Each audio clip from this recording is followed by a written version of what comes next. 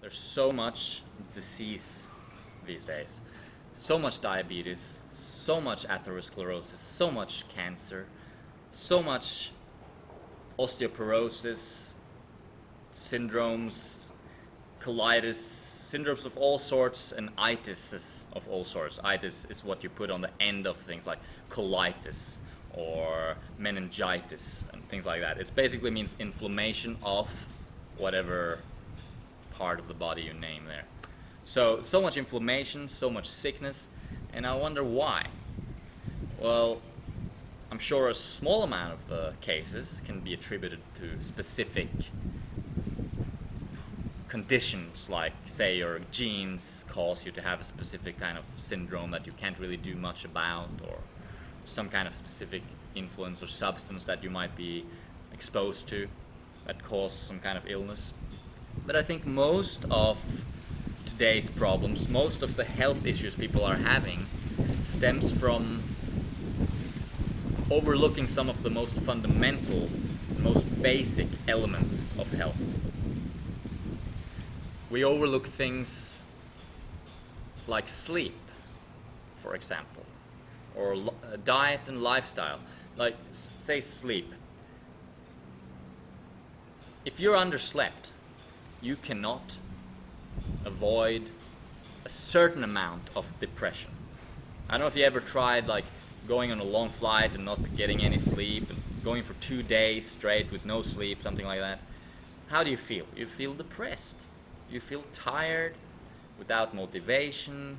Everything is kind of like, you don't want to do anything. You're just kind of like, you go through periods of being like kind of like high and wired, and then you go through periods of being like really depressed. And what you really need is just sleep, right? And once you get that sleep again, a couple of nights of good sleep, you feel good again, right? No more depression. If I went to the doctor and were like, hey man, I got these and these and these symptoms. I'm tired, I'm depressed, I'm just feeling like crap, I want to hit someone, I'm so angry, all these things.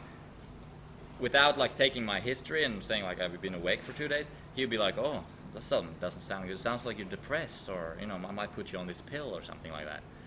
But actually it's just because I've been 2 days without sleeping. And of course, we don't normally go 2 days without sleeping, but we might go 2 hours without sleeping. Like we might have 2 hours, we might be underslept by 2 hours every night of our life. 2 hours too little, or 3 or 4 or 5. And to the degree that you undersleep, you will experience those symptoms like depression, like lack of motivation, like not as good physical performance in terms of sports and stuff. If you don't sleep, you won't be able to perform. No way. Every athlete knows this. You need to sleep if you want to perform.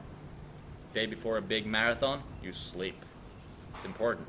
Before we start taking like dangerous medication to control our symptoms, why not look at why are we depressed in the first place, and then let's start with the most fundamental principles.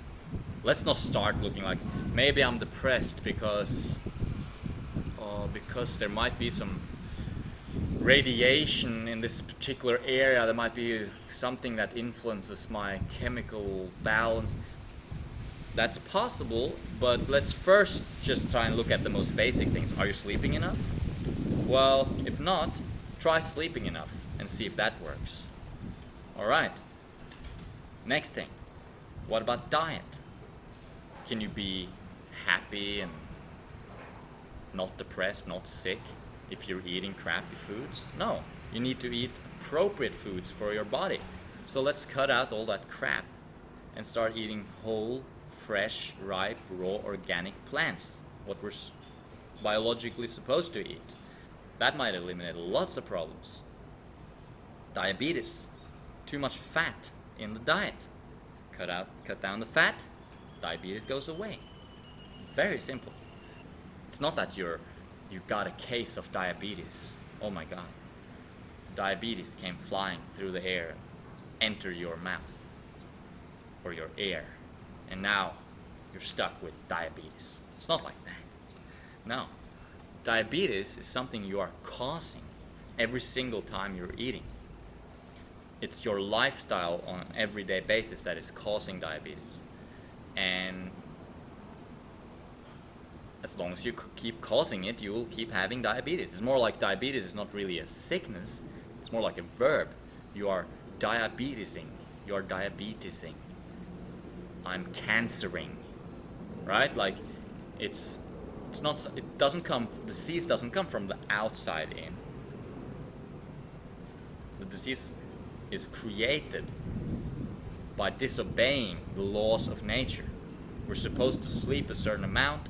If we cut ourselves short, what's going to happen? Body's going to fail. What's that called? Disease. To the degree that we're neglecting the basic elements of health, we will be sick. It's very obvious. Just eat more fruits and vegetables. Alright, simple. Get that out of the way. What about water? Are you drinking enough water? Well, if you're not drinking enough water and you're dehydrated, well, there's a host of problems that comes with dehydration. Not to speak of death. You can die from dehydration. It's probably unlikely that it's going to get that severe, right? Unless you're out in the desert or something. But that's the end of the spectrum, death from dehydration. And then the other end of the spectrum is proper hydration, healthy levels of hydration. And all between there's a continuum of losing your health. There's just proper hydration, and from there onwards there's going to be improper hydration. And to the degree that you are dehydrated, you will have symptoms of disease. So maybe you don't have this special syndrome with this real complex name. Maybe you're just dehydrated. Maybe you haven't drunk enough water. Maybe you're just underslept, right? Maybe you're eating too many foods that are inflammatory, that makes your body react with an inflammation response. Cooked food, when ingested, the body mounts a response of white blood cells in defense to the cooked food. The body is literally reacting to the food as poison, as an intruder. So maybe all or most of our problems, health problems, are stemming from these basic principles. You tell me what you think. Alright, thanks for watching. I appreciate you watching these videos. If you made it this far, then awesome. Subscribe if you want more videos, and post your comments and criticism down below, and I'll be happy to see you in the next video. Although I can't really see you, but you can see me. Alright.